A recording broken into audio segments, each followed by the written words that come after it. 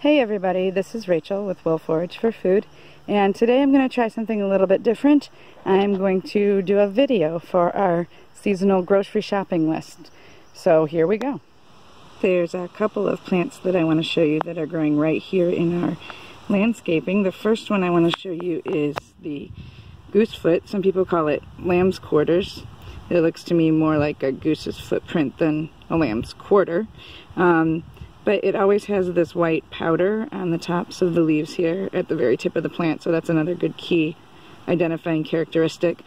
It does really well in disturbed areas. The more disturbed it is, the more common this plant's going to be.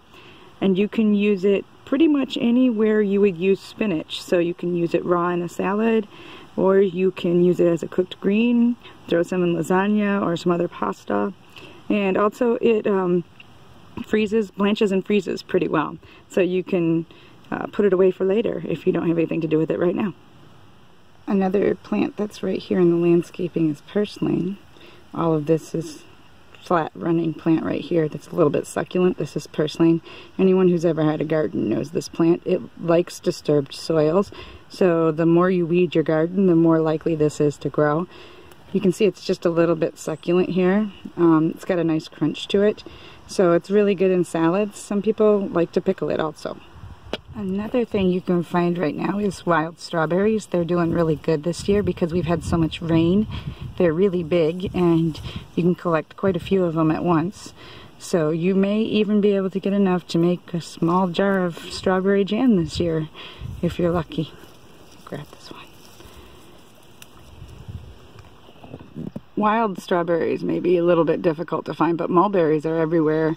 If you have a neighbor that has a mulberry tree, undoubtedly they will let you put a tarp down and collect. And mulberries tend to be a little bit dirty when they fall down off the tree, and they tend to be difficult to collect because they drop catkins and stuff along with the berries.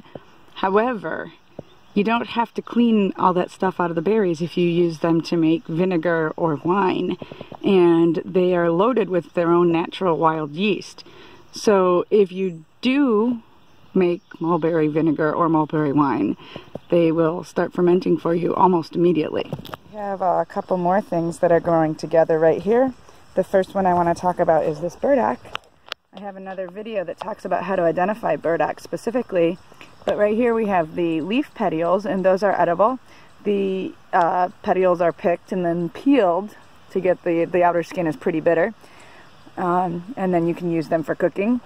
And then right next to it here we have poke. Poke has really bright green leaves when they're young, kind of shiny, and when they're young like this they can be picked and eaten.